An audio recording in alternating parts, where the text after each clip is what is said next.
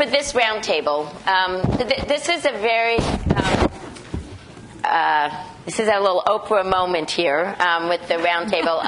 For those of you who have been on our website, if you click on our news and events and you go down to the first one, we had a roundtable sort of like this for Workplace Flexibility 2010. That was just sort of the beginning of us thinking about these issues. And this is a slightly different roundtable because it's part of the conference and having the mixture of the research, business practice, and policy. But the goal is to follow up on the really wonderful conversations and presentations we had yesterday, to hear from some of the leading professionals in the areas of research, law, business practice, and policy about the ways in which those fields have developed over the past 3 decades and what we might hope for as we move forward. And I have to say I'm particularly pleased that we've been able to pull together here a combination of folks, both some of the longtime researchers from the Sloan family world, more recent policy folks who have become affiliated with the Sloan National Initiative on Workplace Flexibility, as well as additional leaders in this field who have been working for decades on complementary tracks to that initiative that was launched 5 years ago. My hope is that the conversation we are about to facilitate over the coming hour will highlight both how far we have all come and the creative ideas and approaches currently in the air for moving forward. So we sort of started hearing a bit about how far we've come and how far we've yet to go, and this is really a goal of continuing the conversation. So, Phyllis Moen, I'm going to start with you. Now, again, I'm not doing long bios. You've got that all in your bio packet. I'm going to do a sort of 2-sentence introduction of each person as I ask them a question. So, Phyllis, you are the McKnight Presidential Chair in Sociology at the University of Minnesota. And prior to that, you served for many years as the Ferris Family Professor of Life Course Studies and Professor of Human Development and of Sociology at Cornell. And in 1996, you received the first center grant from the Alfred P. Sloan Foundation to set up the Cornell Careers Institute. So here's my question to you on that. Can you tell us how you conceptualized that center? I mean, I know you had conversations with Kathy Christensen at the time. How you conceptualized that center, what you were hoping to do in that, and in particular, many of us have heard over the years about the focus of the Sloan Foundation's funding on studying middle-income families, and I wonder if you could tell us a bit about the background of that, the rationale, how that shaped the research that you did. So, Phyllis. Sure, and just to let folks know, I've told everyone that they have about 5 minutes in which to respond. So. If you looked at Cornell with a really jaundiced eye, there was myself and maybe one other person who was interested in work and family. So we had to package it in a way that would attract people who were studying different organizational issues, different family concerns, people who were interested in industrial psychology, organizational behavior, and we called it the Cornell Employment and Family Careers Institute, with the notion that careers meant pathways, because I was very interested, and as was Kathleen, in workers at all ages and stages of the life course, as well as different cohorts of workers. So we wanted something that was, and Kathleen really wanted something interdisciplinary, and this brought those people out of the woodwork, and also multi-methods. So we had qualitative and quantitative data. The life course framing, and it really let us look at processes over time and context, both the organizational context, the kind of thing that Monique Valcourt studied, but also the couple context, which I wrote with Stephen Sweet about the idea that couples had strategies and made decisions as couples on how they're going to manage the multiple balls in the air. It also allowed us to look at organizations that people were in. So we knew we didn't want to do a random sample. We wanted to actually look at first 6 and then 10 organizations to capture the people who were interested in that kind of focus. A lot of this can be seen in our It's About Time, Couples and Careers edited volume, where we had a faculty member and a fellow write each chapter. So you bring very diverse things, including an economist looking at phased retirement in that. We were able to look at a lot of different things. Kathleen really wanted to focus on the middle class, and Kathleen, you can correct me on this, but because to get to those working families who were supporting themselves through wage income. So she didn't want people at the high end that didn't have to work, or people at the low end that had other sources of income support. She was interested in what Theda Skocpol calls the missing middle, that aren't really looked at in most policy prescriptions or concerns. What we found, and we talked about this in the career mystique, is that these people are ones who really believed you could work hard and continuously and reach the American dream, only to find that this myth of hard work leads to success really didn't. For many people, it led to chronic job insecurity, chronic overload, and often being laid off, downsized, or forced to retire early when you least expected it. So we saw more cracks in the American dream that we wouldn't have seen if we didn't focus on this group. It was also interesting to notice the amazing amount of turnover. In the couples in our study, 60% had one or both spouses change jobs in the 2 years between surveys. Now, some of the job changes were within company, but most of them were not. They either left the workforce or changed jobs. So this dynamism we would not have gotten. Finally, let me just say that this work, this is cumulative because it's led me into what I'm doing now with support from Sloan as well as NIH and part of a network at NIH to actually go into companies like Best Buy and actually look at a program they're trying to change. Yuri Brofenberger always said, if you really want to understand something, try and change it. And so we watched how flexible policies called the results-only workforce, both before and during and after that process worked. Well, that is certainly true. If you want to study something, try to change it. We're going to hear from Susan Lambert in just a bit. Not yet, don't worry. I did let them know generally what I would ask them and what lineup they were coming in. But other than that, I didn't want to give them much else so that we could hopefully have some spontaneity. But certainly that business of trying to change it and then see about how to study it.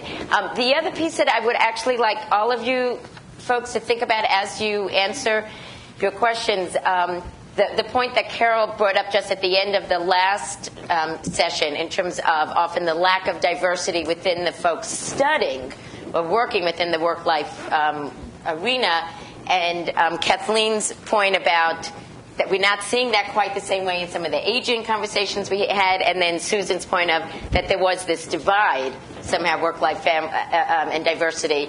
So sort of how you've seen that playing out in terms of your work. And now that is a nice way to segue to Donna Klein, whereas Donna, who certainly has worked with the diversity issues across the board.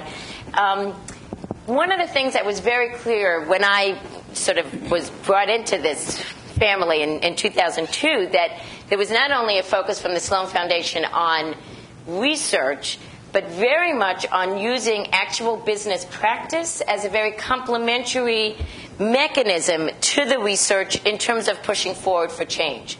That was, sort of very clearly there, and you very much embody that, both in terms of the 17 years you spent at Marriott. So wait, we need your...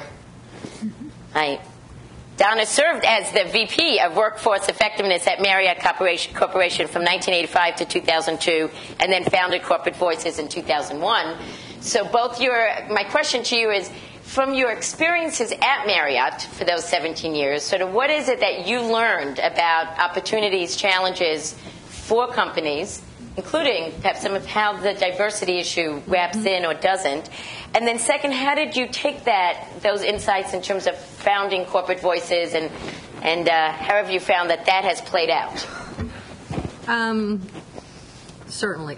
Flexibility at, I think, Marriott began 15 years ago as alternative work arrangements. That's really where it began in most companies. And what we did is create 5 models of flexibility. Well, in any kind of service organization that managers have a broad scope of responsibility, they quickly want to and predictably want to turn that into a cookbook approach to management. So rather than accepting it as a conceptual model, they looked at it as very finite rules, and if you couldn't telecommute, then the flexibility conversation was nipped in the bud. If you couldn't job share, the flexibility conversation was nipped in the bud. It went nowhere. At Marriott particularly, they have a very strong norm of invented here. So we knew as soon as that failed, did not pick up a lot of support, that we needed to do our own internal research. So actually with WFD, we did a big project in Boston with three different hotel types, a conference hotel, an airport hotel, as well as a residential kind of hotel or vacation hotel, to really determine exactly what, it was a 9-month study, to determine what we could actually do to make flexibility more organic. And it was wildly successful, the project. We ended up reducing real management time. We increased loyalty. We increased recruitment and retention, had advantages there, and actually the program was cost neutral. So we really went down and did job redesign, and the cost neutral portion was very, very important to the company going in, because they weren't going to implement it if it would cost them anything. But then when you get down to the hourly ranks, and a company like Marriott is 85-90% hourly employees, in a 24/7 business operation, the line people who actually do the work, it's a whole different ballgame than management. We are at the property level at Marriott, and is why this has been important to me to bring it up the last couple of days. Flexibility has been very organic. Because as a wise employer, you learn very, very quickly that you cannot punish people for living up to their own personal responsibilities, family or otherwise. And even today, a first-line manager at a hotel human resource manager will spend 50% of their time working out the weekly schedules, and they're published biweekly, to meet everybody's own individual needs. Who has to go to the doctor, who has to go to school. And it's really a very, very time-intensive process. But nonetheless, it's organic, and it has historically been that kind of a process which was perceived as a win for the employee, but not a win for the company. For the company, it was perceived as an accommodation. So we quickly recognized that obviously an accommodation is not sustainable as a business practice or as a policy. So we began doing research, which we're currently engaged in now with Sloan support and with WFD's support. It's 6 companies who have successfully implemented hourly flexibility, 6 different segments, industry segments. So we have some financials, we have the hospitality industry, we have some, I forget else who has that study, but nonetheless, 6 different companies, and they've done it successfully. So our challenge now is to really document what they've done successfully and make that available to companies, because that will obviously impact sustainability. No, that's good, because the thing is, this feeds nicely into Heidi. And can you actually, I realize we don't need this, and I wonder if I can just turn it off. Thank you. Yeah, Barbara. Barbara, you don't want to have that little light on you? I think part of the story here is Yeah, we have come a long way. We've got a long way to go. I mean, I know people must say this over years.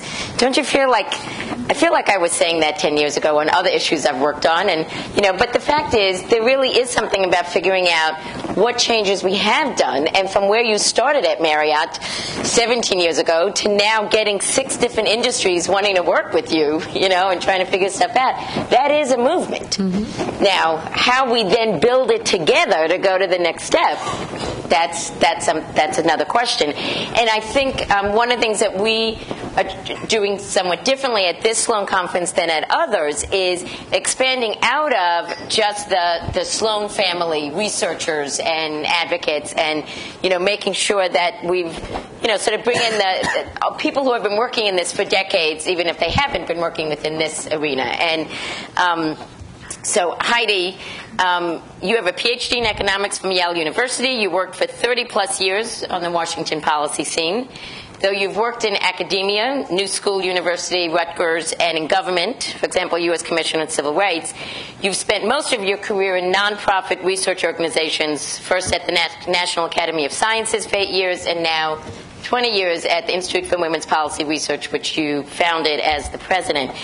And one of the trademark aspects, I think, of IWPR has been its marriage of research and public policy advocacy. As you said it to me, Heidi, I think it's safe to say that you try to influence the debate on Capitol Hill and elsewhere through the research you and your colleagues do at IWPR.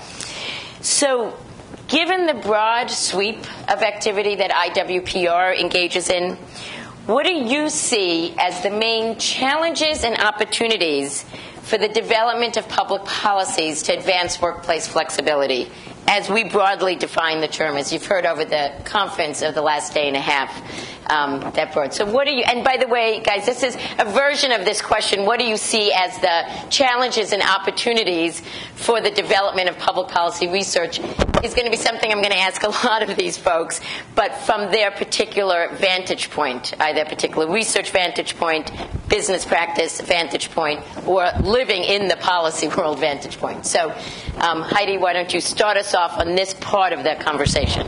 Well, I thank you for giving me such a narrow question, and give me a great opportunity here to opine. First, I do want to say I do see great opportunities. We at IWPR are working specifically on short-term paid family leave and longer-term paid family leave, both at the national level and the state level, and I want to come back to that in a moment. I also first want to just say a couple of words about the role of research in this process. At IWPR, we are a policy-oriented think tank, but we do not lobby.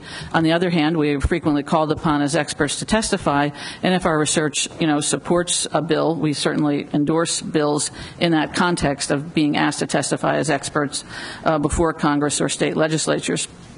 I think I heard someone say in the audience as we were discussing this in the last panel that research is necessary for change but is not sufficient. And one of the things that I thought Kristen Cielo expressed very well was that one of the roles that researchers can do is public education through the media. And that's a very important thing that academic scholars can do, as well as think tankers like myself. One of the things I've learned about research is that it's particularly important for your own side. Now, in this context, let's say we're all on the side of making progress in flexibility and work and family. And rarely, while you might think your research is going to convince the other side, rarely do you actually convince anyone. It's really about strengthening and bolstering your side so that they feel really good and really empowered about the arguments that they're making. And Peter Reinecke also said something very important about the importance of the victim, as which is the person who suffers from this problem that you can bring as a witness. At IWPR, we joke about them and we call them victims. We say we need to find a good victim that can really make a persuasive, powerful case. And I used to be rather dismissive of that, because after all, I love data, and we get these regression models, and we want to present them, and we want to talk about externalities, and but they're very effective, and I've come to see that as a very important part that usually the advocacy groups do in identifying persuasive people and helping them with their testimony and bringing them to the fore. So those three things, the basic research, the victim, and the media, I think, are the three components that are part of the process. But the second point is that the biggest part of the process is working with the advocacy groups, as a couple of people said on the last panel, and that's Hairston, I think, spoke about yesterday. You really need to organize. What I'm hearing from staff on Capitol Hill is that part of the reason why these bills so far haven't gone too far, like the Healthy Families Act, which is the mandate to require employers of a certain size to provide 7 days of paid sick or family care leave, is that there's not enough co-signers, there's not enough momentum, they don't hear enough, they don't hear from a diverse coalition. And I want to come back to that as well. Nevertheless, I think these are things that are moving in the right direction. The number of signers is growing. I think both Clinton and Obama signed on, so that's a good sign. The longer-term leave bill that we would be working on, or at least working toward, is the Dodd-Stevens bill, which I mentioned yesterday, and Peter Stark has a version in the House, which is a social insurance type bill, like Social Security or like the TDI programs that exist in 5 states and in California, where family care was added. And it's the model here for the federal level, be paid for by both employers and workers, and it would apply to everyone. Most social insurance programs apply to employers with even one employee. And while I'm very aware of the cost of these things, I want to make the point that we as a society have the right, and one might say the moral obligation, to make sure that the businesses that function in the U.S. meet minimum standards. Many small businesses get in trouble because they can't send in their Social Security payments, or they're withholding, their IRS withholding on time. A lot of those businesses go out of business. That is the price of operating in the United States of America. We have a certain minimum standard. You must meet it. You must pay the minimum wage. You must pay Social Security. You must pay worker compensation. And I think the whole movement is about saying, there's a lot of other capitalist countries in the world which have a lot higher minimum standards. And the same companies who operate here operate in Canada and operate in Europe, and they make a profit in those other environments where they meet a much higher level of mandated standards. And we want to bring the mandated standards in the U.S. up to what is now considered a worldwide norm for an advanced industrialized country. So I think that there should be a lot of action on the mandate front, and the social insurance is perhaps a gentler form of mandate, but it's also very clearly a mandate. So those are two of the things we're working on now. And why do I see the possibility of progress there? Well, I hearken back to what happened with the FMLA in 1993. Let us not forget that mandate, which Republicans all take credit for now, was bitterly opposed by them and by most of the business community. And it passed, and this might have one more point, it passed because we had a Democratic-controlled Senate and House. They wanted to embarrass the Republican president, which was George Bush 1, and they passed this bill twice, the FMLA. They passed it twice, and George Bush, the first, I like to call him, vetoed it twice, and then it became well known. Now, until he vetoed it, nobody out there in the general public had any idea, even though there was a huge, diverse coalition working for it. And then what happened? Well, that was an easy vote, even for the Democrats, because they knew it was going to be vetoed and they weren't going to be able to override. Well, Clinton got in as president, and then they had to stand by their vote.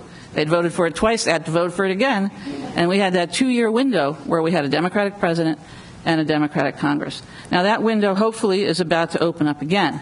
And while we like to think that change is gradual, and certainly a certain amount of change is gradual, the huge periods of opportunity of social policy change in our country were in the 1930s and in the 1960s and early 70s.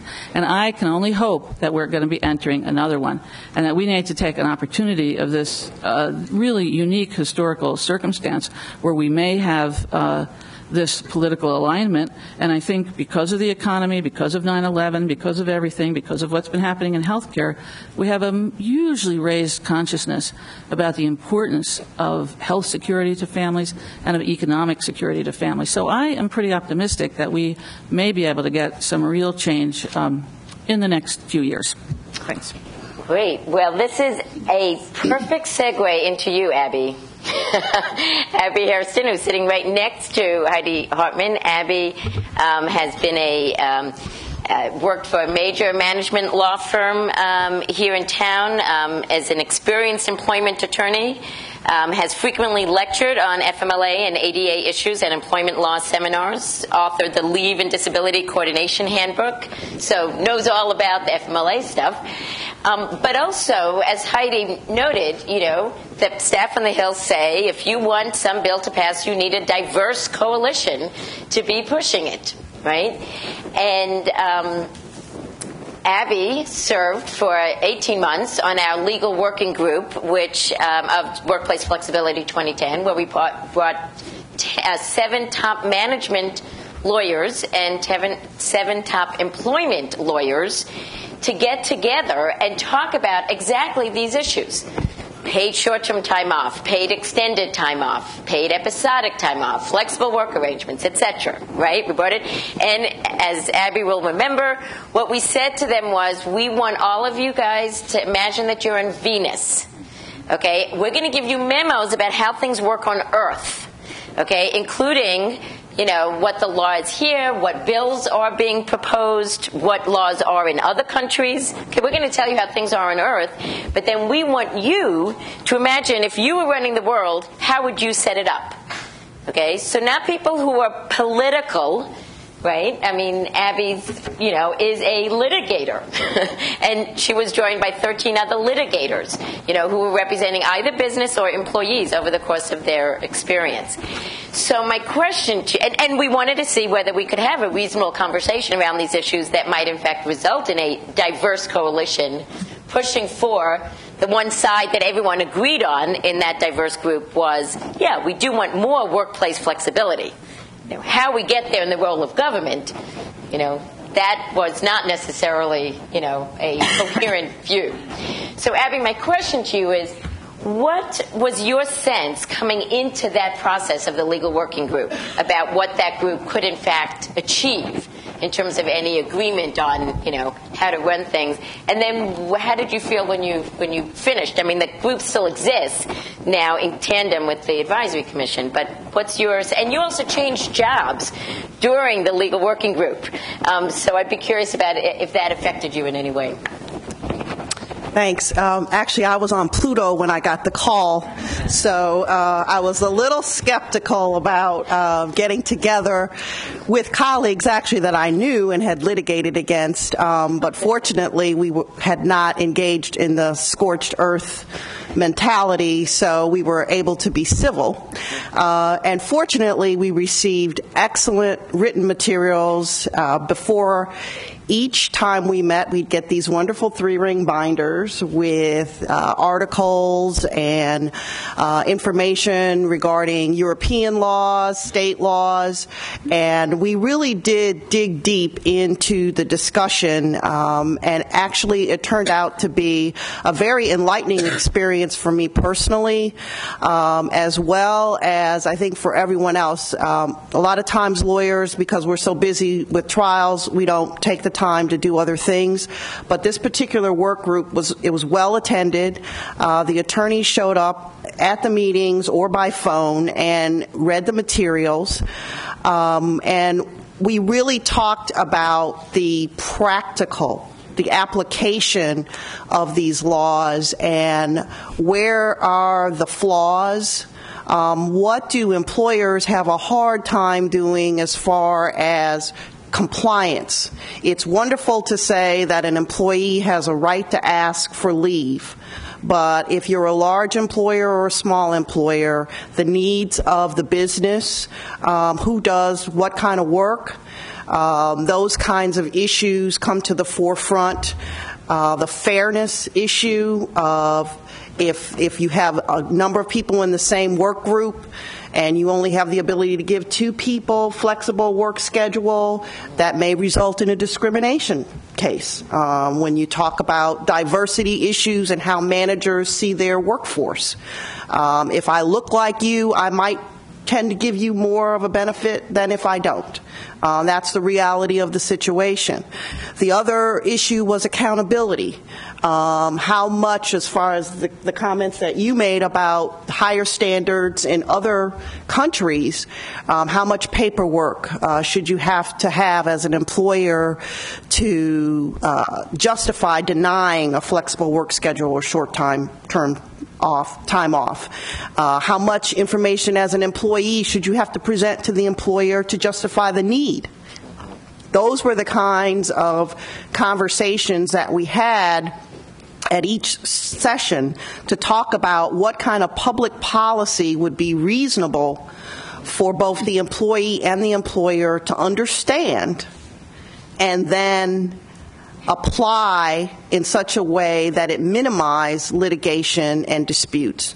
And then to throw in on top of that another layer regarding collective bargaining and unions, and how, most bargaining agreements have leave provisions and negotiation and those types of issues. So I think, at the end of the day, it is possible for a dozen lawyers to agree on some things.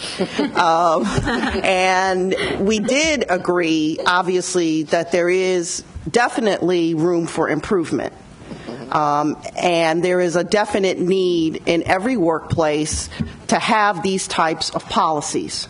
But the real question at the end of the day is to have an employer who's willing to do it, and how can you build in incentives? And I think that, for me personally, advising management, afterwards I became general counsel during the course of this for the D.C. public school system, which is a whole nother day of conversation. But the whole point of me advising internally was very different than external. Because obviously then I had to look at all the labor agreements and advise principals and managers. And when you have hundreds of people making the decisions about leave and flexible work schedule, it's a mess. So I think that from a very practical standpoint, while I have great hope that improvements can be made, even at the highest level of thinking, you can come up with a great policy, but the training and the application is where you have the problems, and that's where we focused on. So I really appreciate being invited to participate. It's been a very worthwhile venture as far as I'm concerned. Great, and that is continuing on. The Legal Working Group is meeting at the same time as we all knew that it's a lot easier to talk about things on Venus than it is on Earth, right? And,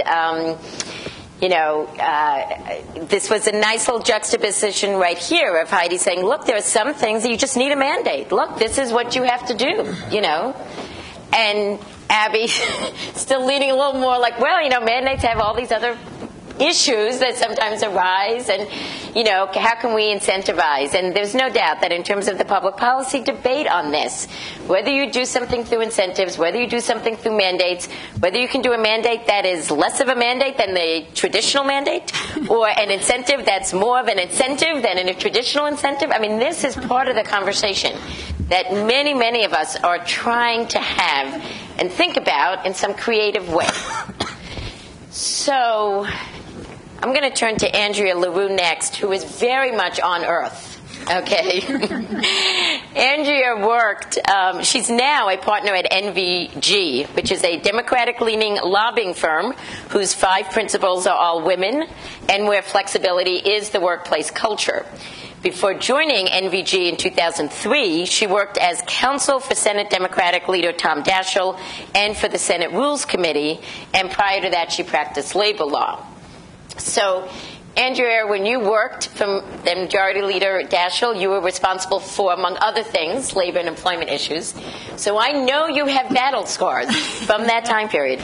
So my question to you is everyone in this room maybe deluding themselves to be optimistic that we can make some change in this? And on that, you've heard, in a sense, 2 ways of possibly making change. Heidi's coming up, here we know already what we want. Here, I've got these bills, and it's just about getting that coalition going. Okay, so maybe it's optimism about that. Or you've also know, because you serve on a National Advisory Commission, that we at Workplace Flex 2010 have our own particular version of optimism, which is that we can actually come up with something that works for both employers and employees. So illuminate us on whether you think we should have optimism on either side.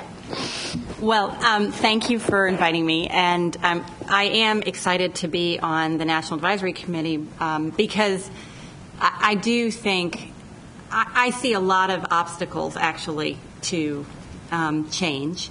And so the lineup was really exciting. When you and Katie and Peter came and talked to me, I was very excited to be in a room with folks that I haven't agreed with.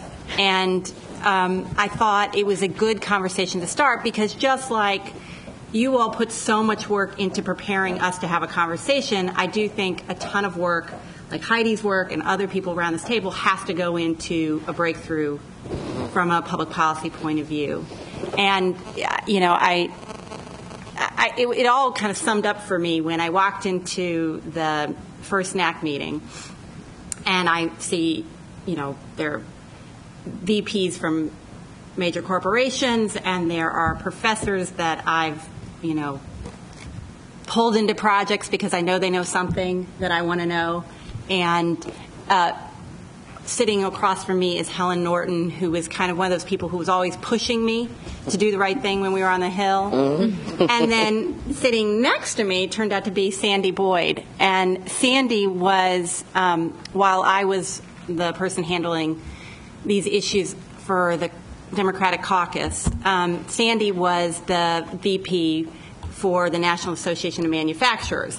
So honestly, the only times I met with Sandy were meetings to have a disagreement. We weren't trying to work through anything. I honestly think that the reason she would walk into the office is so that she could check the box and say, I've talked to the Democrats, we've tried to consult them. And my point of having the meeting was to take all her talking points so that I could debunk them, write the point, you know, myth fact about everything she was saying, and then send it out to the Democratic caucus before. So, you know, to be sitting next to her was like quite fun. And what was really fun was the fact that we started agreeing on things. Having been through those tense moments, I think that both of us, as we started talking about principles and what we would like to see here on Earth, were really engaged by the tension between wanting there to be buy-in from both the employer-employee side and wanting there to actually be an outcome, wanting to see change in the workplace. So not to make it so squishy that nothing's going to change, which goes to the whole mandate point. I think the thing that I learned from, I spent most of my time in the minority.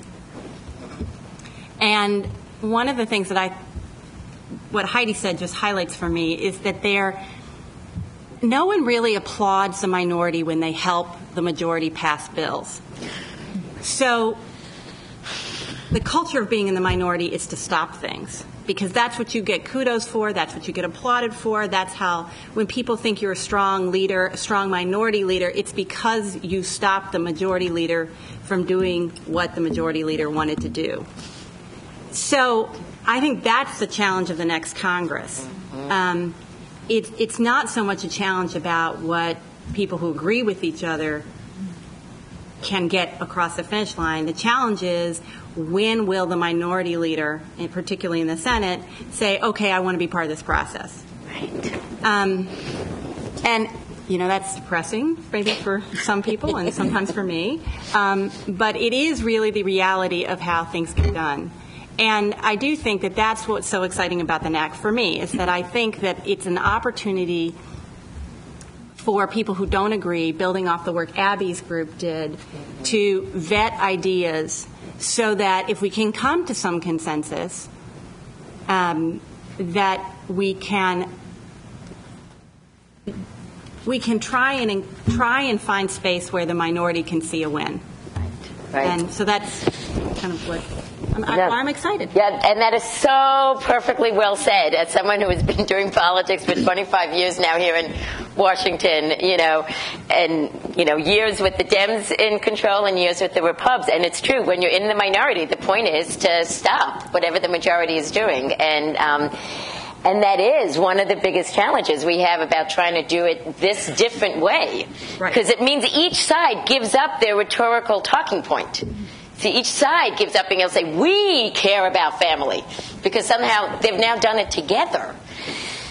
So, but here's the thing, in terms of my staff knows that I talk about meetings as if they're in there's music, like the beginning part and then the next. By the way, I know nothing about music, so I really have no idea if this is a right analogy, but it's sort of like you're trying to move and this, and then you just, you get to the end point and it's just all lovely.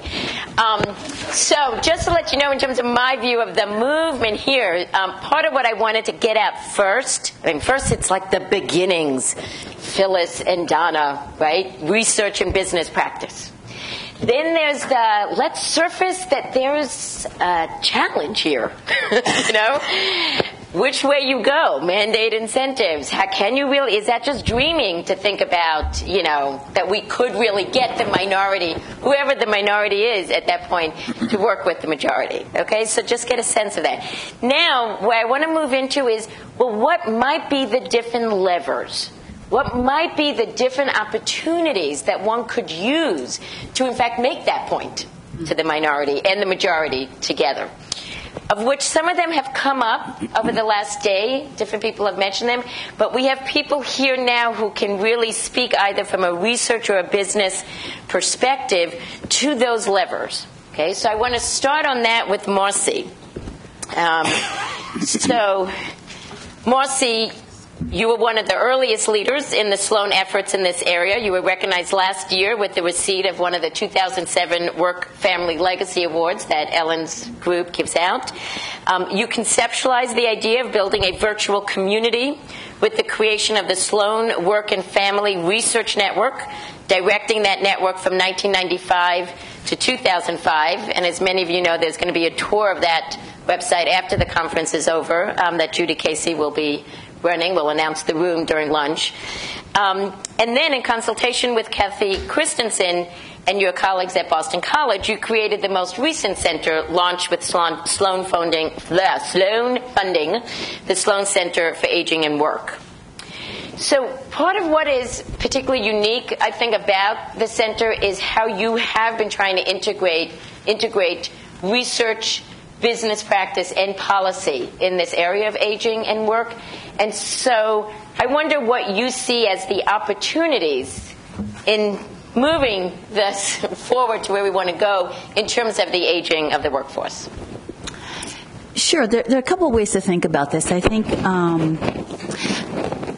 the first point I want to make is that we really have an opportunity now for what some of the employer community has suggested to me is a renewal, if you will, of a commitment to certainly a range of quality management and employment practices focused specifically on workplace flexibility. I'll get to that in a minute, but I think in part there is a willingness to relook at either the alignment or the mismatch between the 21st century workforce and the kinds of policies and practices.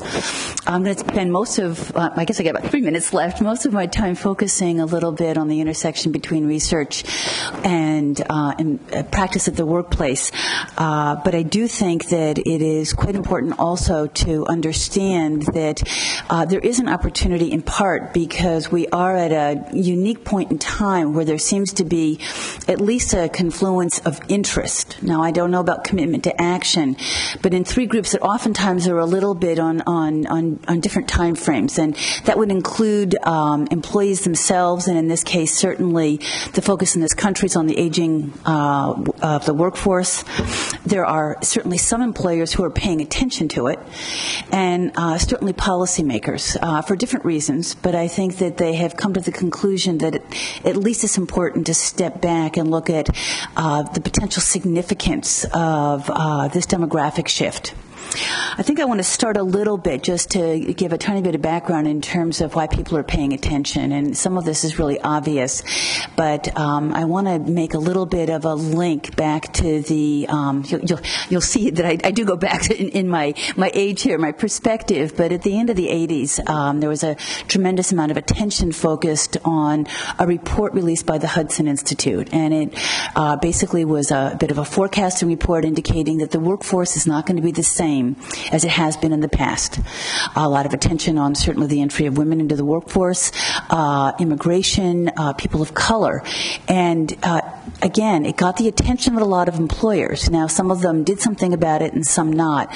But I would suggest that we are at a similar threshold point right now because employers are noticing that certainly there's a pretty widespread consensus among the labor market economists, as I understand it, that there will be increases in the labor force participation rates. Setting aside for a minute the composition of the workforce, but the participation rates of our older workers. The estimates are as much as between 40 and 45% of those 45 to 54 and over 55. And I think from an employer's point of view, it's not going to be the same workforce. And if they're interested in some of the conversations we had yesterday on engagement, they're going through a process of looking at alignment. I'm going to get to the flexibility in a minute, but I do want to share one anecdote at a recent advisory committee meeting of our employers where we had a very forward-thinking employer made the observation that the company knows they've got a 21st century workforce. They know it's changing by age and all sorts of other demographic characteristics. Basically, he said, we've got new ways to work. But he said a lot of our talent management processes are definitely 20th century, and I think there's a disjuncture there that they're paying attention to. So there's an awareness, but I want to just spend a couple of minutes in terms of the so what of this, what are they doing? And this is where the story becomes a little bit complicated. Even industry sectors with occupation groups that are aging more rapidly than is typical, oftentimes you'll say, boy, you must be paying attention, and they say, yes, I'm paying attention, and what are you doing? And they'll say, not so much. We did a survey about a year and a half ago, and I thought this was a throwaway for employers, you know. So, to what extent are you analyzing your workforce demographics? 25% said not at all. Wow, not at all. And so I think that we understand a little bit that there's this faltering, if you will, in terms of some of the response. It was even less for those who said they had projected their retirement rates. So I think that there's, in one sense, an awareness, but the question about readiness is something we certainly need to think about. This is where we get into the issue of mismatch, match, alignment, and flexibility. And if one thing is consistent, no matter who sponsors the survey and what the sample is, that when you specifically focus on older workers and say, what's the one thing that's really important to you, whole cluster of things that are important, money being one of them, so I'm not ignoring that, but the far majority in every single survey indicate they want some form of flexibility. And most surveys would suggest that for those people who are over the age of 50, less than 10% say they want to continue, if they're going to extend their labor force participation rates, less than 10% say they want it full-time, full year. That's a small percentage. And so I think the issue of flexibility comes up. And I want to get back to the renewal conversation. When you talk to employers about this, it's very clear that, they feel it's in their best interest and their workforce's best interest to start the conversation with this awareness of the preference, priority, and need of older workers for certain kinds of flexibility. But they also will very quickly say, they recognize, first of all, that flexibility actually, it's not just good for older workers, maybe good for our business and for workers across the life course. And so I think that the process that they're going through is making these links with business flexibility and trying to implement it. I want to end with just two more quick data points because I think this is where the questions arise. Again, a single item. I'm not talking about the complicated interpretations of some of this. We asked them the extent to which they linked workplace flexibility with business effectiveness. And and there's been a lot of conversation about the glass being half full or half empty, and are we at a tipping point? The good news of this is over 50% said to a moderate to great extent, but of course that leaves the other 50%. And the last thing I will say is a comment I suggested yesterday, is that I think we need to be very careful not to do a one-off on flexibility, that it's a checklist. If I have this one thing, well, at least I've done something and I move on. When we looked at the number of organizations that had 6 or more of the 15 in our little list, it was not even a quarter of them. And so to have flexibility is great, but if it's not the flexibility you need or want, then it may not be so useful. So it's something I think we need to keep in mind with older workers as well. Thanks. Great. Well, any company that in fact has projected their retirement, rates, has done that analysis, has projected the retirement rates, and has enough money to hire Watson Wyatt, probably end up getting Tomeka Hill. So Tomeka Hill is a senior research associate at Watson Wyatt Worldwide, where she has done considerable work on workforce planning and employee behavior towards pension plan design. She, together with another senior person at Watson Wyatt, Kyle Brown, have both been serving on our phased retirement working group that some of you may know. We've been doing for 2 years now, a group of employer as well as employee perspective, but very much the political people as well as the people on the ground on pension and retirement, trying to work through if an employer, who gets all this information from Marcie's job and understands, hey, I want to keep my older workers, but they're going to want flexibility, then I don't want to work the same way that they did, what sort of problems are they going to be bumping up against as a legal matter?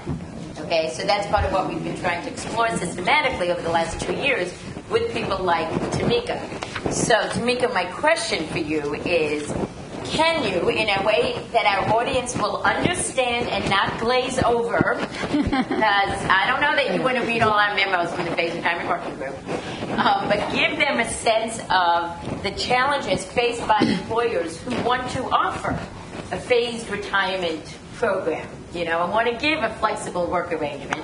So give them a sense of those challenges, and then maybe also a bit of a snapshot of sort of a version of the question I asked to Andrea, but in the specific, particular political tensions of the Phased Retirement Working Group, whether you felt there is some reason for optimism or not in terms of just on that slice. All right, well, thank you very much. Companies that have a pension plan, a defined benefit plan that is offered to their workers, there's a restriction in that they cannot provide in-service distributions of their pension. They cannot work and receive their pension simultaneously unless they're 62 years old or older. This is quite restricting to a lot of companies because they want to retain workers who are now eligible for early retirement, which is significantly younger, typically age 55. So they want to provide an incentive to keep their workers so that they won't leave to go somewhere else or just leave and fall out of the workforce in its entirety. This is one of the biggest issues that we're facing in the private sector in particular, because a lot of companies are facing worker shortages in certain fields, such as in truckers, nursing. And then a lot of companies are losing specific skilled workers. So they want to provide incentives for someone to stay a couple years longer because they want them to finish a project, or they're very knowledgeable about something and they want them to train the younger workers. And this is very interesting because in the private sector, this is used as a retention tool, a workforce planning tool, but this is totally different than what you will see in higher education, where in higher education you have these tenured professors who are 85, 90 years old who are collecting a check, but not really that productive. I think some people in the academic sector here know some of these people. So there are a lot of universities who actually, instead of using phased retirement as a retention tool, are actually using this as a promotion, kind of let go a little bit. We want to hire some new, fresh people to bring into our university. Now, one of the things that we've been talking about in our workforce group, our phased retirement workforce group, that really I thought was very interesting, particularly in our last meeting, was when we were discussing, well, if 62 isn't the right age, then what is the right age? And there have been arguments that it should be higher. There have been arguments that it should be, lower. And I think it just brings to light, I think, the most fundamental policy question. Does phased retirement encourage or discourage retirement? And I think the question is, yes, it does both. I think it is very specific to the company, the workforce, how it's going to be used. And I think it's very important in our organization, and hopefully we can come to a consensus with the organizations who are speaking on behalf of the employees, as well as organizations like my own who are speaking on behalf of the employers, that we can have a consensus in which, yes, a company can use phased retirement to help retain their workers. We can offer flexible hours in the number of hours worked and the days worked. We can have seasonal employment, a job transfer to help. And, there are workers there who want this as well. They don't want to go from working 40 hours a week to nothing. They want a gradual reduction in the hours worked as they phase into retirement. But at the same time, it could still be used in higher education for people who are 90 years old, still collecting a lot of money, as an incentive for some of these older workers that, okay, you don't have to completely stop working. Instead of you teaching 2 classes, you could just teach 1. Instead of having your funding to be at a certain X level, it can be half that.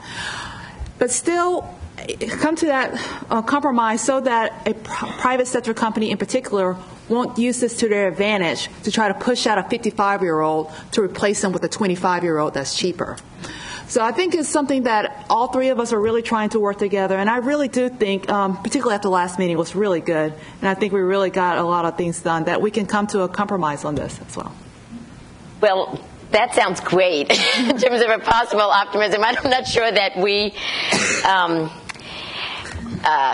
we continue to be optimistic because there's no way to do this work without being optimistic. Otherwise, why get up the next day, right? But I think part of what I'm also wanting to highlight from this is that there are levers that can be pushed, but each lever is itself complicated. Especially if what you're trying to do is get something that will work well for both employers and employees, and you can't always get that. Right? I mean, that's not going to happen all the time. And especially in public policy, where you're trying to figure out something that will work in a way for lots of very individualized different situations. Now, I do think it's possible, but this is just about highlighting both the opportunities for leverage and then the complications in the leverage. So continuing that theme, so we heard a bit in terms of aging, I want to move down here to Barbara Schneider. Kathleen, don't leave. Kathleen, you have to come back in here. No, you can't go because you have to. She's going to talk. She's going to call on me next, and I just feel it's really important for you to hear. No, I will talk really fast. I will talk really fast here. Don't worry. Okay. I could try to fill up the time, but it's not okay. Well, I could just talk about what is the biggest lever of change. I mean, what has really been the biggest lever of change? And the biggest lever of change has been the vision of yours.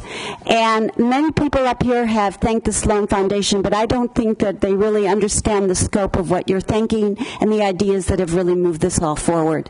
And that has to do with Kathleen Christensen. We're looking at almost $100 million of support.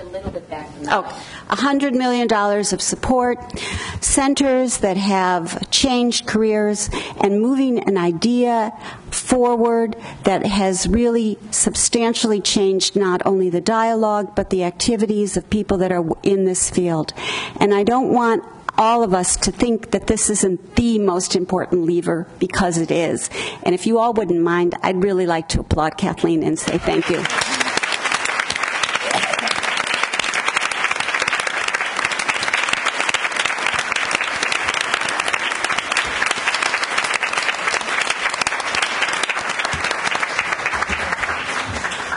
And just so you get some idea about how effective her levers are in terms of research, we funded over 20 graduate students who ended up in academic positions.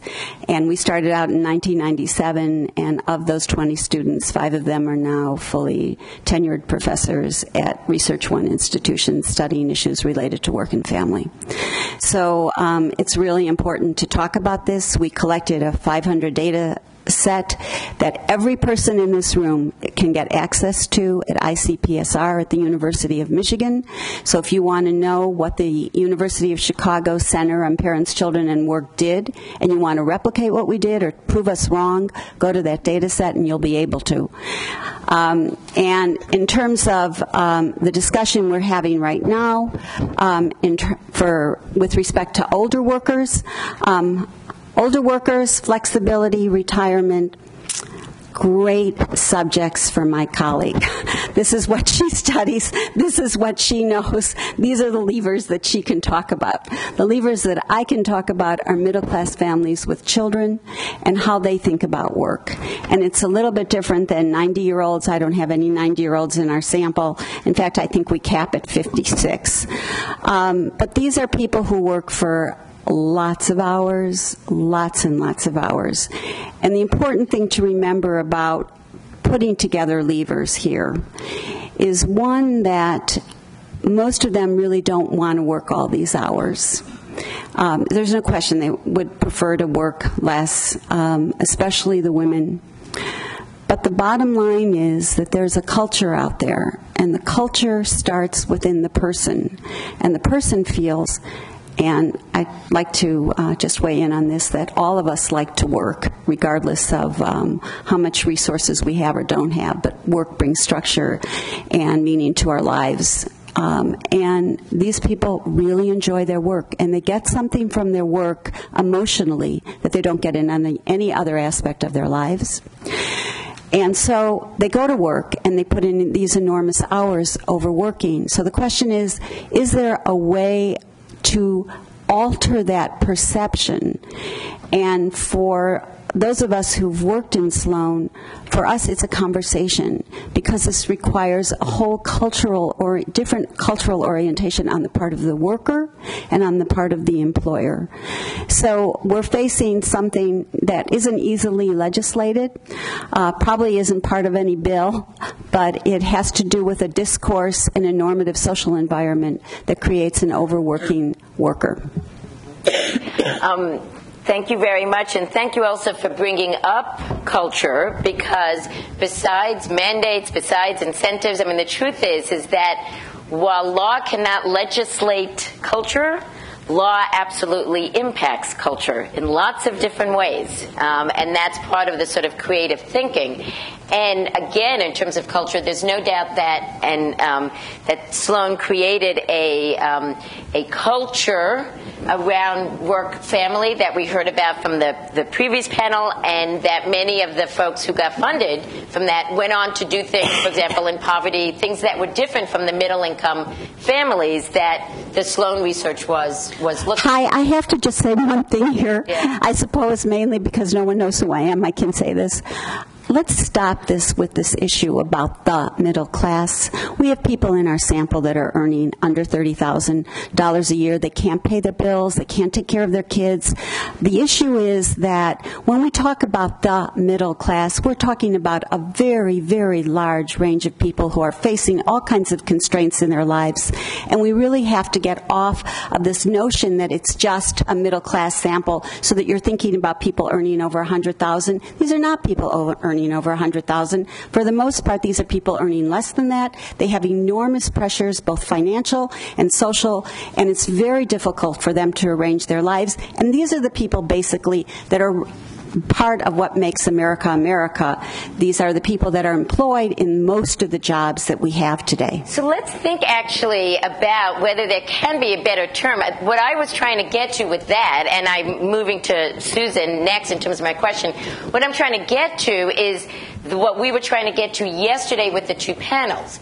That is that for some people, the issue in terms of workplace flexibility is they're working too much. Not that they're making a whole lot of money, but they're working too much, and what they're looking for in terms of their FWA, their flexible work arrangement, is some way to get flexibility in their schedule.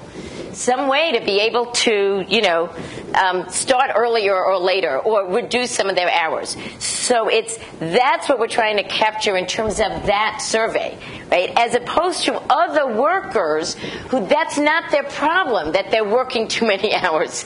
The problem is they don't have enough hours that they can work, and that the ones that they are working they don't know when that's going to happen. Okay, but I think that's right, that we may play into something that's not good politically by saying low income, middle income.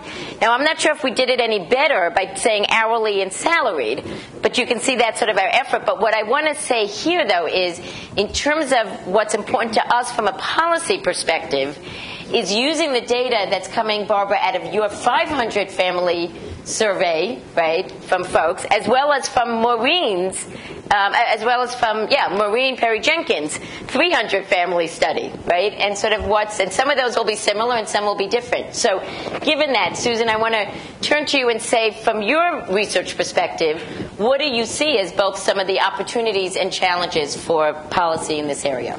But first, I want to start with another correction, too. Another thing that I've heard here is the idea that kind of low-income families have all these resources.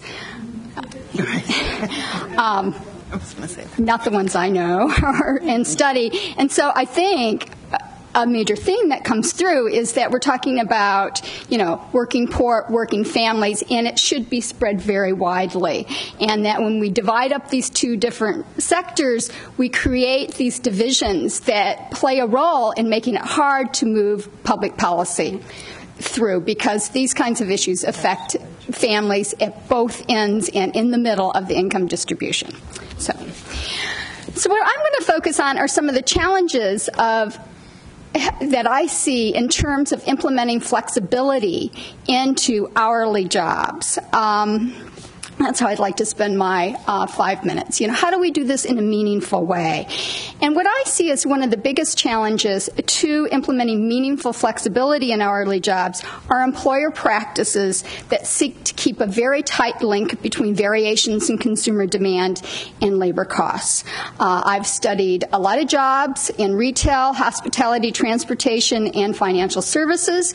And for example, in many retail stores, when sales go down, workers go home.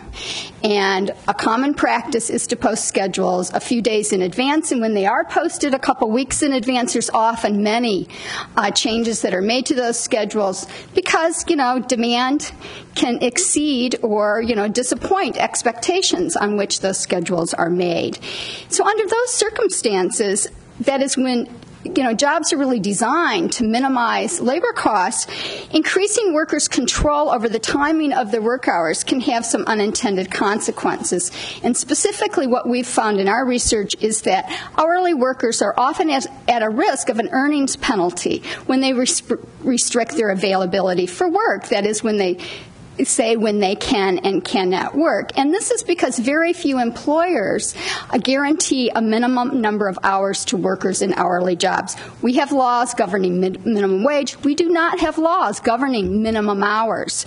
And the number of hours worked in both part-time jobs and increasingly in full-time hourly jobs can flex, as they call it now, between, in pretty wide variations.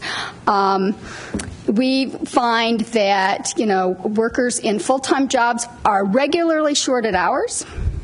And in part-time jobs, the hour fluctuations are huge, down to zero for maybe several weeks of the year. We call these no-time jobs. So you're on the payroll, but you don't get a paycheck. So when there are no guaranteed minimum hours, this worker control over the timing of hours can backfire. And a lot of what employers will do is they will tend to guarantee that you will not be scheduled for hours that you indicate that you're unavailable. But they don't guarantee that you will be scheduled during those times when you are available. And many a manager will tell you in this, in these workplaces today, the number one, it's not skills, it's not education. It is the number one human capital skill is availability to work fluctuating hours. And they will schedule workers with greater availability for more hours. And, of course, that's really important in hourly jobs because income is a function of not only wage rates, but the number of hours that workers work. So I just think it's really important as we move forward, and I'm so glad to see that Sloan is including this broader idea here of, including hourly workers on moving forward into kind of flexibility, which has not been the case, I have to say. So we have to just be really careful that the flexibility options that have been largely developed off of the overwork side of the story, that if we try to apply those at the other end, they might not fit as well as we think, and they may have these unintended consequences. A lot of the flexibility options right now are really focused on loosening up rigid job structures, and the jobs that I see, they're already loose. So just two basic directions for intervention. One is, Chris mentioned this yesterday, is that I just think there's a lot of other modifications to improving scheduling practices other than adding, in addition, I guess, to increasing workers' control. We focus on predictability. That's now included in, a way of providing flexibility into hourly jobs. There's a whole bunch of other things that could be done because one of the best things is that there's so many problems with lower-level jobs. There are so many possible points of intervention that we might focus on. And I think the overall idea I would like to plant with you is for us to find ways to work with employers, to pass the stability that is in the business on to workers. There's an idea that, consumer demand fluctuates so much, but in our study, about 70%, for example, in the retail stores we study, the demand stays the same. 30% varies, right? I mean, somebody has to open up a store every day. Somebody has to close it. You need so many people in a store just for shrinkage, right? And so if you structure that in, there's only about 30% of it that really varies seasonally or across the week. But you would never know that by looking at many employer practices, that the schedulings just look like chaos. So I think one of our biggest challenges is to find ways to deliver, to transform instability into flexibility for hourly workers. Mm-hmm. Well, definitely, and I think you hopefully have gotten this from some of the political conversation in the beginning, and we're going to end with some political conversation, that certainly for folks in policymakers, they care about the wide range of families. I mean, they are all in their constituency. And so they do care about unintended consequences if you're trying to push one policy that doesn't fit that group. I mean, that is part of the challenge of doing policy development, right? And a lot of what this conference has been about is how do you do the intersection between research and business practice so that you, in fact, produce thoughtful public policy. Okay, so we're going to end with a bunch of people sort of, in those areas. Okay, so we're going to have Ellen Galinsky, and then Carol Joyner, and then Sharon Daly. Okay, so because, you've heard from some of the big names in the research world up here. Okay, so I think you're getting a sense of the richness, maybe, of the research that has been done. So, and Ellen, you're the president and co-founder of Families and Work Institute, well known to everyone in this audience. You're a real premier example of someone who's able to translate research into media. Last week, with the release of your new report, you were on ABC World News Tonight, Marketplace Radio, Wall Street Journal Online, and the Newhouse News Service. Thinking about the data that you folks have collected from your surveys over the past decade, So what would be some of the main data highlights you would want to bring out? And maybe even if you want to diverge from whatever you might have prepared, maybe some comment on a way to think about family in a more continuous, seamless way. Since certainly in your surveys, which are the one survey that really does ask a lot of these specific work-family questions, you get the whole range in your data set. So why don't you expound a bit on that in your 5 minutes? Okay. Thank you very much. Since so much of this discussion has been about translating research to action, I actually did veer a little bit in what I planned to say.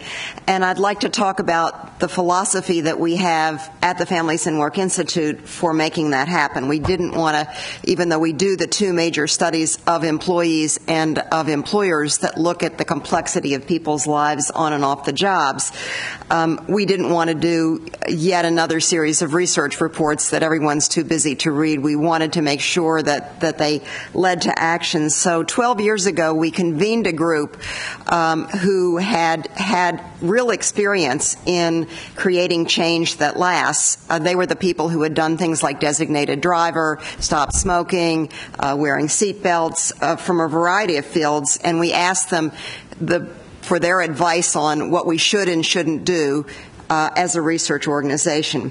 So I'd like to talk a little bit about our evolution in that way. The first thing they said is that do expect that there's a long time in creating change, but you have to plant the seeds of what you want from the beginning of what you're doing. The second lesson, there are 8 lessons, and I'm going to do 4 of them. The second lesson was you need to know what's going on, you need to know what people think, you need to know what's happening in this, and for us, that's we find that out through our data. We ask both about attitudes and we ask about people's experience. And we could see in the last time that we did our nationally representative study of the U.S. workforce that there were a lot of problems with employees, that 39% were not fully engaged in their job. We've been talking a lot about engagement, that more than half weren't really satisfied with their jobs, that about a third were going to make a serious effort to find a new job in the year, about a third were experiencing one or more symptoms of clinical depression, that the conflict for women in managing work and family life had stayed the same over 25 years, but for men it had shot up. So the next message is, so we've got a problem with the workforce. The next message, the next thing that we learned is the importance of messages. And there again, we frame what we're doing within the context of our research. So we have seen that in order to address these multiple issues, we need to look at what is an effective workplace. Jennifer, Swanberg yesterday, who did work with us, came out of that thinking that we've had for a long time. So we've been looking for a long time, first in our national study of the U.S. workforce, about what is an effective workforce, and our first studies found 6 components. They were things like giving people autonomy. We've talked a lot about that, autonomy and control. But learning opportunities, supervisors, Jennifer talked about that, supervisors who support workers to be successful on the job, as do coworkers, in being involved in making decisions that affect your life, and flexibility. And I think the stopping power of that message is that flexibility is one of the components of an effective workplace. That is not what people expected.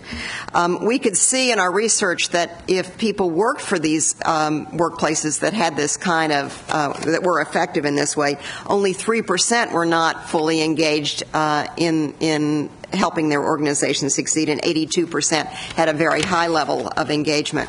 We went on to look at the low-wage, low-income workforce and came up with a different series of characteristics of a supportive workplace. That was in our national study data.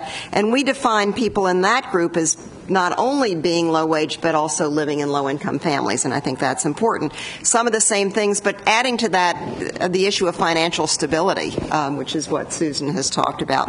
The importance of having good benefits and having having a good salary. In our latest study, which will be released very shortly, where we've done a study of senior and pipeline leaders in 6 global companies, we've expanded this to look at not only what is an effective workplace, and we've come up with 6 things, but what do people value the most? And this is a factor analysis of many, many, many questions that we asked them. Interestingly enough, a supportive workplace was most highly valued. Challenging jobs was next most highly valued. But then having a good fit between life on and off the job was the 3rd most valued by the most senior and pipeline leaders. There it was not just flexibility, which is very important, but it was being able to focus on what you're supposed to be doing. And we found that when people's jobs reflected their values, the difference in retention between women and men disappeared, the difference between pipeline and senior leaders disappeared, and the difference in retention between people around, likely retention around the world disappeared. So I think that framing is important. Then we need to know about the messengers, unexpected messengers, and our purpose was to translate research into action. And so we have become, in a sense, an intermediary, where we have taken the results of our research and now we're funding places all over the country to experiment, and we test the efficacy of what they're doing. It's not just, it's not advocacy. We're really trying to seed the change of what we've seen in our research, and we are now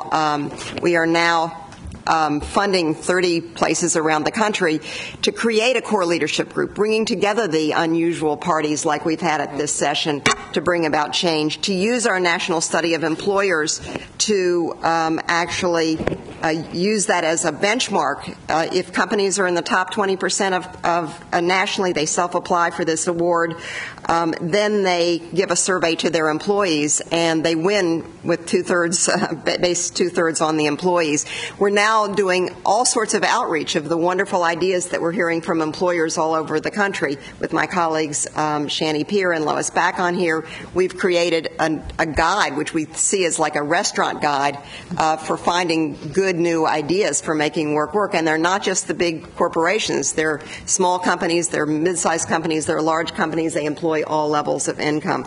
So we're doing the same thing on issues related to the low-wage workforce, where we're funding employers to connect, through employers to connect employees with publicly funded benefits, and a continuum of benefits from those that the company offers to those that are publicly funded.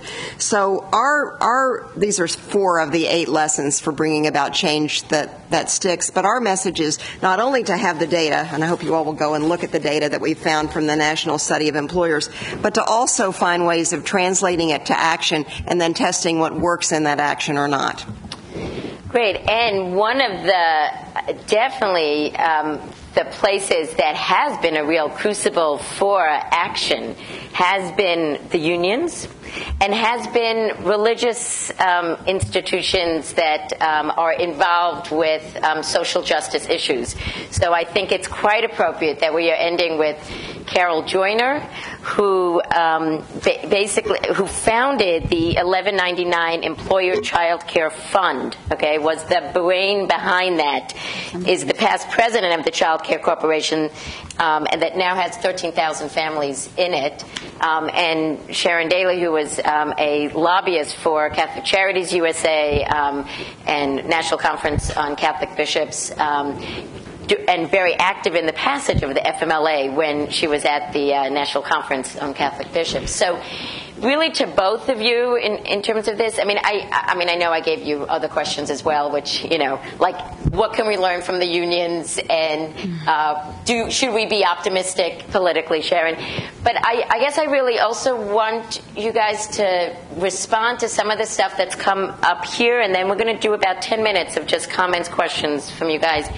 But to respond to this question of how do we create more of a seamless sense of that there are the people in this country, regardless of what category they're called, middle income, low income, salaried, hourly, okay, that there are people who need change, okay? So how do we both create that seamlessness and yet not have the problem of having a solution that works for one that's not going to work for the other?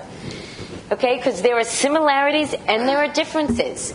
And when you're thinking about policy, you have to be attuned to that. So, Carol and then Shannon. Sharon. First of all, thank you, hi, for having me here. And this has been a very interesting conversation. I have to say it is a little unfair to, on 2 or 3 occasions in a row, have to speak behind Ellen. But I think it's happened the last time. I'll try to survive. I'll try to survive that. I want to start, before I get directly into responding to things people have said here, some of my comments actually are related.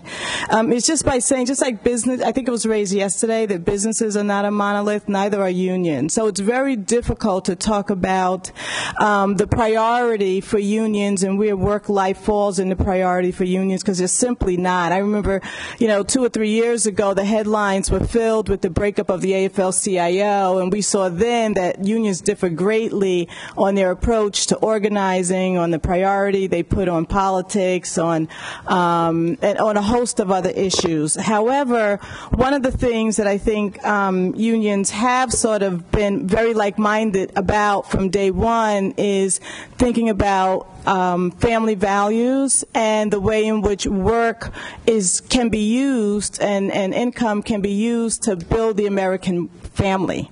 And so 30, 40 years ago, that was thought of as a living wage, health benefits, and pension. And then the next phase sort of came in, as Susan certainly spoke about, and it's been mentioned several times here, how do you control your work hours? How do you make sure that you get the amount of work that you need in order to put food on the table? How do you make sure that that work is consistent and you have some measure of control over it? So having said that, I think unions are pretty much like-minded, if I could speak for all of them, on those issues. In terms of moving the flexibility issue higher on the priority for unions, we have a couple of obstacles I just want to mention fairly quickly. And one is the notion of reframing the word flex time. We've heard of fake flex. We've heard that mentioned in the Labor Project for Working Families Flex Pack. But I don't think that we truly understand the extent to which unions have waged battle against the notion of variable scheduling and the havoc that's wreaked on American families. And so the idea of I've talked to several labor leaders about this project to get their input. How can we get labor at the table? I certainly am not, clearly, Netzi and I are not the sole representatives of the labor movement. And so they're often very concerned. They're concerned because they've spent millions and millions of dollars on the play in this word, and wondering whether or not this is really a scheme for controlling the bottom workers to increase the bottom line. And so I think in your draft that you sent around regarding, I think it was framing and workplace flexibility and the terminology, I think we have to look very closely at that. And you deliberately left out, the explicit language regarding how flexibility has got to, we have to take into account the needs of both the employer and the employee. I think that has to be explicit. It has to be bolded. It has to be highlighted. And if you can borrow those iTunes shadows with the headphones on, and let them dance by those words, I think the labor movement might pay attention some, because people are very concerned about that. And so I don't want to spend, all of my time on that issue, but it's a huge issue, and I want us to walk away with an appreciation for how large it is. The second obstacle is that of priorities. And so big priorities for the labor movement is how do you organize in a global economy? How do you make that happen? It's a new day for organizing in the labor movement. Immigration, race and social justice issues of poverty, and of course healthcare looms all the time. So we have to figure out, I think flex time is in all of those issues. It exists in all those issues. I don't think that it's a big enough issue separate from them become a calling point for the labor movement. But we need to tease out where flex time lives inside of those issues and really make that a case for the labor movement. The other thing is that despite all of those obstacles, you need to know that unions have been negotiating flex time for a very long time, but largely for, like in the broader society, largely for technical and professional workers, almost never for wage earners.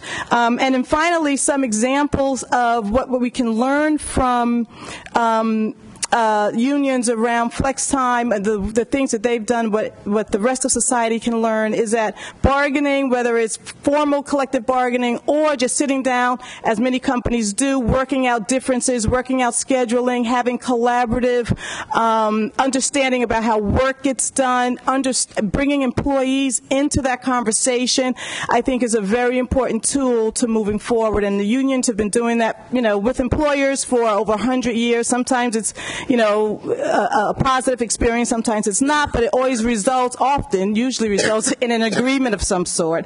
And then the last point that I want to make is that the other thing that we can look at is what comes from that, which is a host of flex time contract language. And the Sloan Foundation has funded the Labor Project for Work and Family, which I'm on the board of, to put together a category, to categorize all of the flex time language in unions in this country. And so they're coming out with that type of electronic data in the very near future, and we can all learn lessons from that, whether we're in unions or not, because the contract language really does codify sort of the steps for how it happens, and it deals with a lot of the particular issues with regard to building flex time into corporate life. Thanks. Thank you. And we are also very much looking forward to NETSI's database of that as a way of getting some ideas of what happens when you, in fact, can facilitate a conversation between employers and employees. And I'm very glad that you mentioned in your rush there at the end, but you got it, the race and social justice issues. And I said I think that's quite appropriate in terms of ending at least this part of the conversation with Sharon Daly.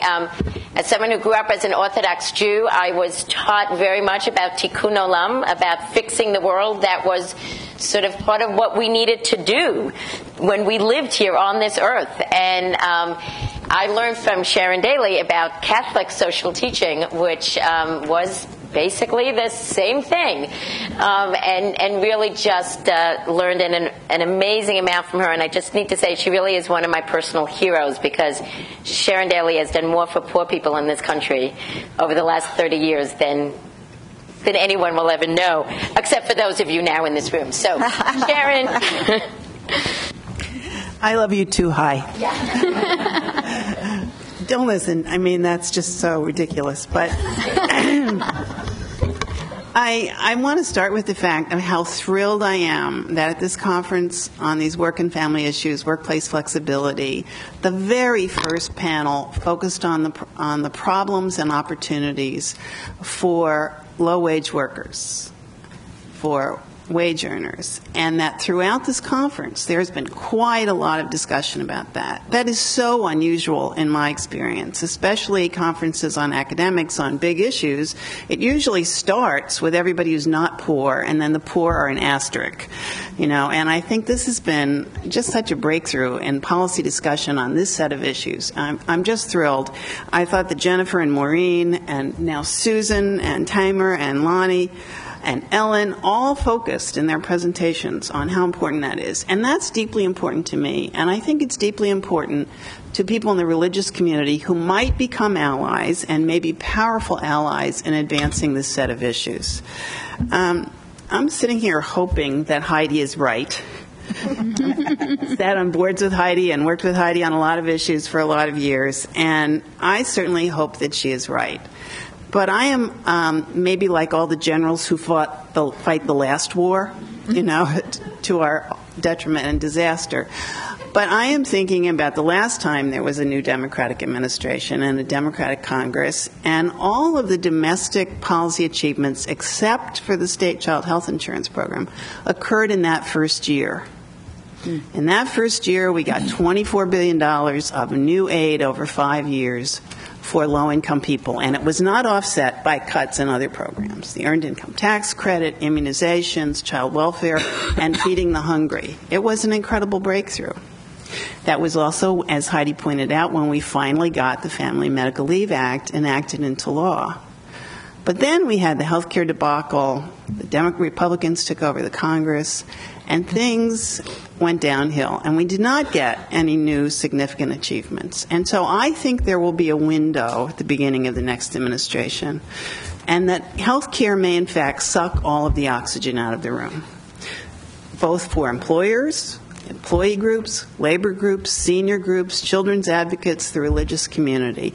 And so to me, finding some piece of the workplace flexibility agenda that we might be able to advance in that first year or two is very critical.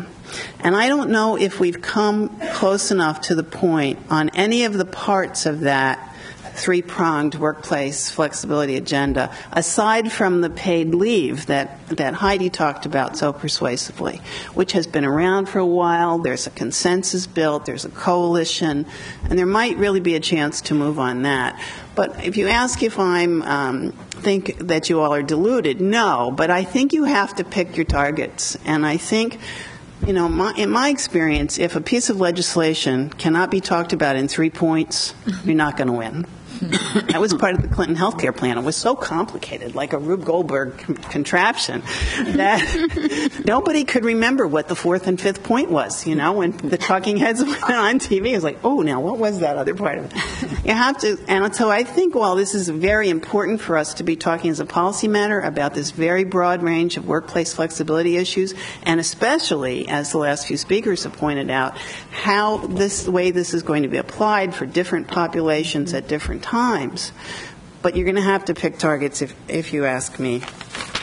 I think also a very important challenge, as I tried to raise so ineffectively yesterday, is that if this set of issues continues to be talked about as the government helping us with our personal problems, we are not going to make very much advance. In my view, raising children and taking care of the elderly are not personal stuff. It is the basic work of society. And so society, through government, has a role in protecting workers and their families from the degradation of unfair work practices or just unthinking work structures that keep people from fulfilling those important roles in society. So it's not about me feeling bad because I miss my granddaughter's school play. It's about whether children are going to drop out of school because mom can't get time off to come to the school when they're threatening to throw that kid out for failing to meet some requirement. It's about mothers being able to go and make sure that their children get those individual education plans to deal with their learning disabilities, for example. It's about the need of our society for people to be able to play these roles. I'm not saying you don't give those individual heart-rending examples, and I spent 30 years going around Capitol Hill talking about those examples. But part of this needs to be reframing. Why should the full majesty and force of the federal government intervene in the marketplace in this way? What is at stake? And it's not just about it making us feel less conflicted. It's about society needs these changes. And I urge you all to think about this. Part of the reason I think this is all women here, and mostly white women, is that it is framed most of the time as a conflict between work and family, when it is in fact, how do we meet the needs of our society? I hope that's a little clearer than when I spoke yesterday.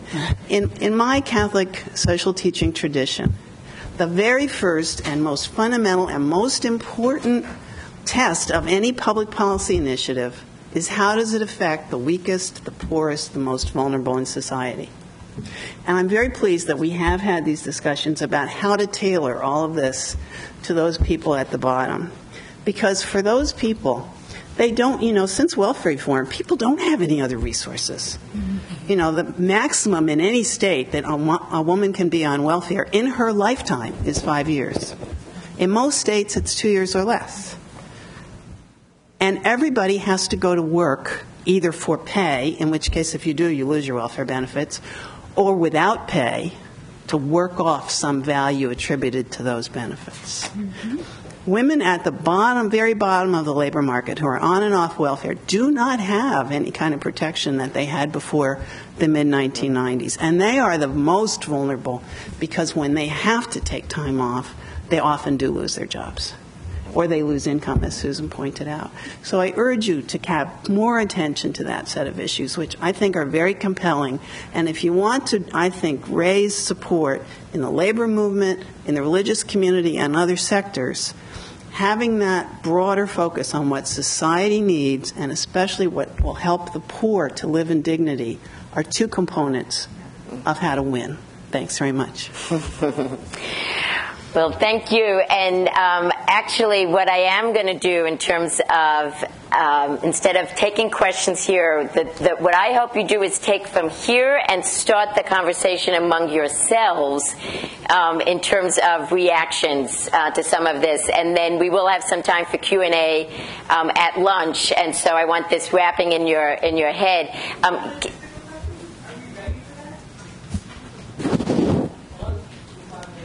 Oh, good. Oh, okay, good. So we have 5 minutes. I wasn't remembering where we were having lunch, but we are having it here. Okay. Wasn't sure why that was going to be needing to give you directions to the faculty dining room. Well, in that case, we have 5 minutes before you can get up and stretch and get some food. In which case, anyone who's been dying to say something, especially maybe on this last point of, from our perspective in terms of policy, we, at least, now I'll just speak for Workplace Flexibility 2010, which, by the way, make it very clear, was the premise for Workplace Flexibility 2010 when it started in 2003. Right? What we said in 2003 is we are going to be looking across income, across race, across job occupations. You know, it wasn't the Catholic social teaching piece of we are going to be looking the most at that. That wasn't. It was just, but it was a very broad view. And that workplace flexibility was something that we felt everyone could benefit from, even though it might look different for different sectors and groups. So that is certainly something that has been a desire from day one. And I guess in terms of some conversation for the next 5 minutes before we can go collect food, if anyone wants to either comment on how to do that in an effective, intelligent way, or any other comments that came out of the roundtable, let's get a show of hands and take some of those questions or comments. Kara, and then if I'll see if another hand, I'll let you know. Go ahead, Kara. Well, I just think that one of the things that has come up for me, and I think a lot about our phased retirement working group, but also what it sounds like you're doing with the NAC as well, is that really a lot of what we're doing is trying to figure out what the actual question is. And it differs. It can differ to figure out what the actual question is. Is it that you want to protect one set of people over group of people over another, or are you trying to look at different aspects of the issue, but defining what that question is from the get-go, I think is really important. And I don't really have a comment on how to do that, but it seems to be an important part of the process of figuring out where you go next. Okay, in terms of defining the question. Other comments from folks in the audience, and then I will also, if there are comments from folks here within the next, but let's get anyone from in the audience to anything that was said at the roundtable, or, yep, Bob Drago.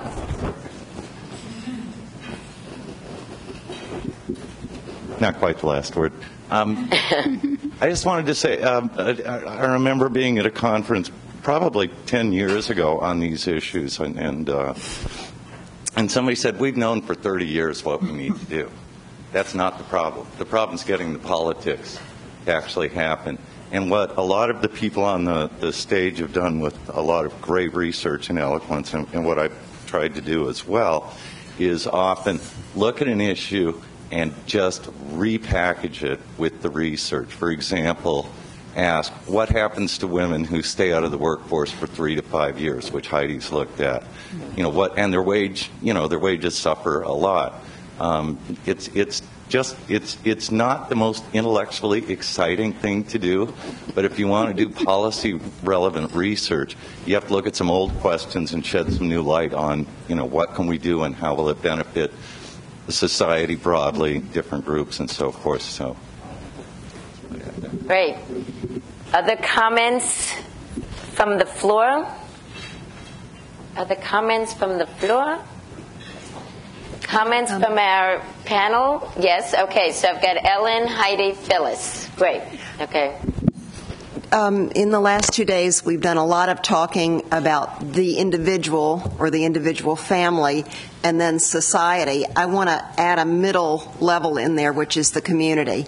And one of the things that we've learned from working now in 30 communities into 36 next year is that there's not just a business case for a company or a business case, in a sense, for a family, as Bob was talking about, but there really are community business cases. And with our colleagues at the Center for Competitive Workforce and Patricia Kempthorne from Twiga, we've been out in we've been out in communities, and there are real business reasons or societal reasons for a community to address this. For example, Flex in the City in Houston is reducing air traffic pollution and helping to create a greener, more sustainable economy, which, as gas prices escalate, that's really important to families as well as to the community. So I think about the individual, the family, the community, the society, because we've seen amazing reasons why communities are getting involved in moving toward these issues. Great. Heidi. Just wanted to comment that, of course, unions are instrumental in guaranteeing minimum hours for a number of workers. One example I happen to know well, a friend of mine works for the Opera House Orchestra at the Kennedy Center.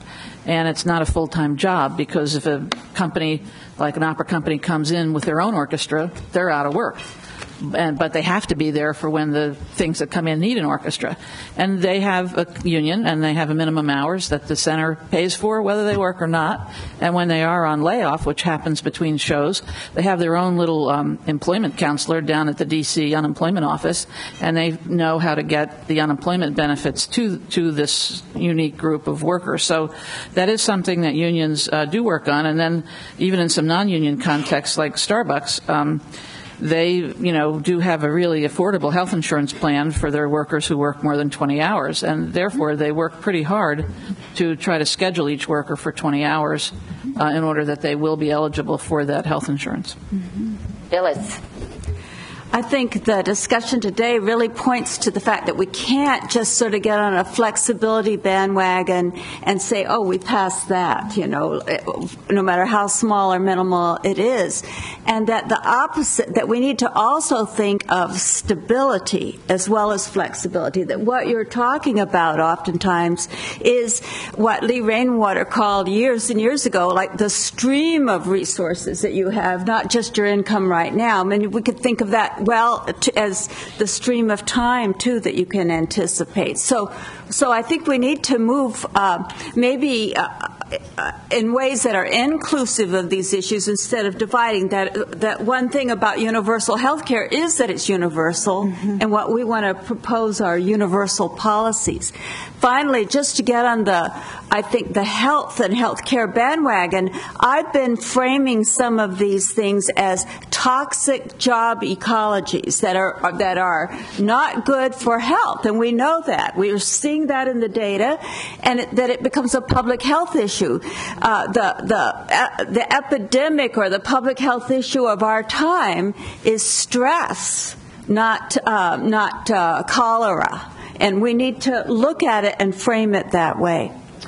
Well, thank you very much. I actually love that as the last word, because I will tell you that what I have gotten from this roundtable, this is what I always feel is what's good about a meeting, an event. If you've heard one or two new ideas, that's pretty amazing right there, okay? But sometimes the confluence and convergence of ideas, and certainly for a long time we I'll just say, thought about, we have our segmented, whether it's race, class, income, because of the different needs, and wanting to make sure that those different needs were accounted for in the questions that we ask. But I think at least what I've gotten from this roundtable is both the need to figure out some term that will in fact cover both, a real umbrella term, and I like the toxic job ecology term, because that's the problem. And what's toxic in one job might be different from another, but it's toxic. And once you say ecology, it makes it very clear that that's not an individual personal thing to fix. I mean, you can't do it that way. It is a structural ecological problem. We need a structural response, which is what all of us are in the business of trying to think about, hence working for change. But we can't do it without food. So first, a huge round of applause for our roundtable.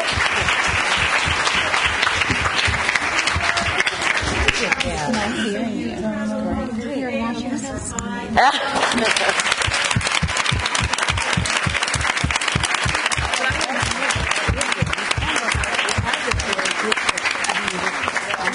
Bye-bye. You take care. And we'll talk more about. I think I was working